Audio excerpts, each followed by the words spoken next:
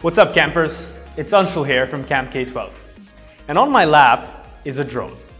It's been a nice pet for me for the past few days, and I've had a great time flying it around this room. This is my laptop, and on my laptop is an application called Scratch. Scratch is a visual programming tool, which means it's very accessible for young people, like the kids we teach at Camp K12. These kids can use it to write programs like animations, movies, all sorts of fun visual things that run on the computer screen. Now, Scratch is not usually used to make things in the real world move around. But thanks to an extension to Scratch that we have written at Camp K12, in this video, we're going to show you how you can use Scratch and software you write on your computer to make things move around, like the drone, in the real world. Let's get started.